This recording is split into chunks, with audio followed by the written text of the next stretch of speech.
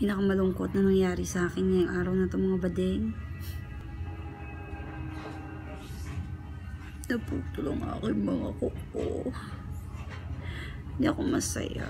But anyway, ang likot, diba? Papakita ko sa inyo yung video kung paano ko ginawa tong nails na to. Alright. And, siya nga pala, isang malaking shout out kay John Lawrence. Hello! Stay tuned mga bakla. Ipapakita ko sa inyo yung video ng paggawa ng aking kuko. Okay? Have a great day! Hello mga bakla, andito naman po ako, si Madam Kuko, na nagsasabing good day lang po. O yan mga badeng, samahan nyo ako ngayon na i-transform ang aking mga kuko from wale into have. Okay, stay tuned! So ayan mga bakla, ito yung gagamitin natin. Gagamit tayo ng nail foil. I-try natin to. Ito yung binili ko sa Daiso. Sa mga nakapanood ng aking Daiso Chuchuho Baryamanin Edition. Tapos ito yung nail foil glue. At ito naman yung binili ko sa 100 yen store, yung fairy dust powder. Siyempre gagamitin natin ng Model 1's gel nail polish, Dancing with Me. Alright? So, mga badeng, gusto ko lamang pong i-shout out si Noraline Balbuena. Hi! Thanks sa panunood. Siya mga bakla, umpisahan na natin ang pag-transform ng aking kuko. Stay tuned!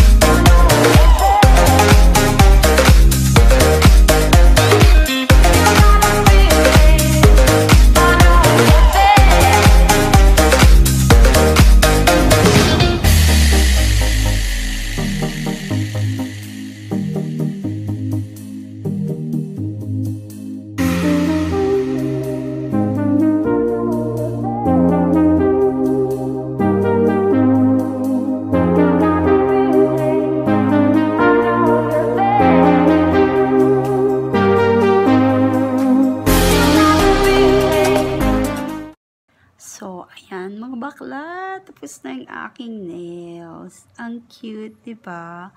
Ombre, yung dalawa, pero baliktaran, pink to white. And ito naman, white to pink. Tapos nilagyan ko ng nail embellishment yung aking kuko. And then, nail foil. At saka yung pink. Ang cute, diba? At again, mga bakla, maraming salamat sa panonood ng aking video. Tuwang-tuwa talaga ako. And na-appreciate ko yung mga likes and comments nyo.